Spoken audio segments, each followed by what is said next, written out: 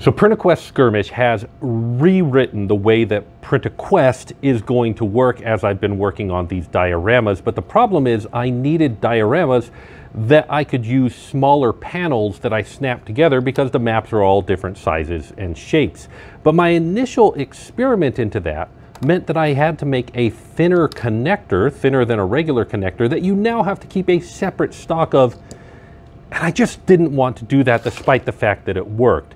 However, PrintAQuest does have half block panels. These are about half the size of a regular printer block, hence why they're called half block panels. And the thing is, if I put a hole in the side of these, redesign them with that, they actually use a regular printer block connector. They snap together perfectly. This looks like a pretty good solution, but the problem is these are thicker than panels, meaning they're going to take longer to print and they're going to require more material. And initially I was trying to push against that, but here's what really sold me on it. Do you see these stairs? We now have stairs in PrintAQuest. Where are these stairs going?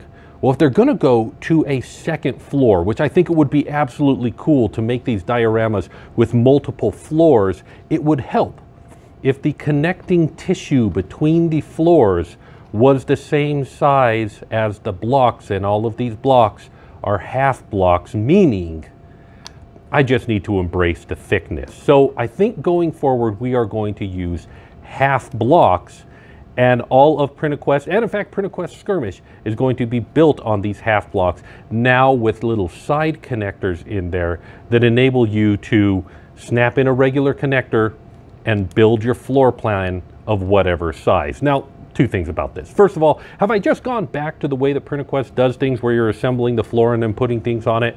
Yes, a little bit, but these are going to be much, much bigger and they're going to be much easier to assemble. Number two, have I just reinvented like dungeon tiles?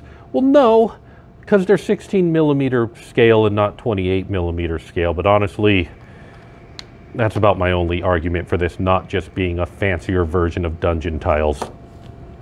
If it ain't broke, don't fix it.